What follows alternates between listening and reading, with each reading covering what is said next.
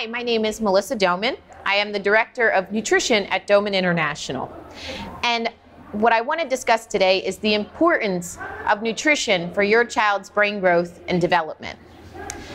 Our digestive systems are the home of hundreds of millions of neurons, and it's important that what we put into our bodies is ideal.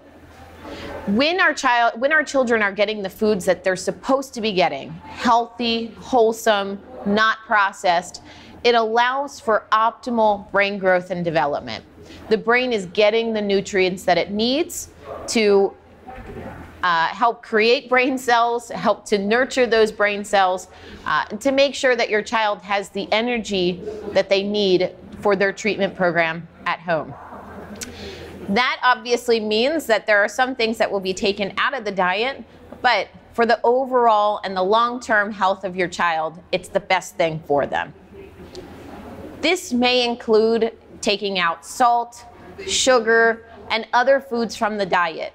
And that's because these foods are irritants and they cause inflammation in the body. But once these foods are removed from the diet, we see that our kids are better focused, they have better digestion, they have more energy, and parents see that the results that they want with regards to their child's physical and cognitive development. So the nutrition program for our kids at Doman International is the foundation to excellent neurological growth.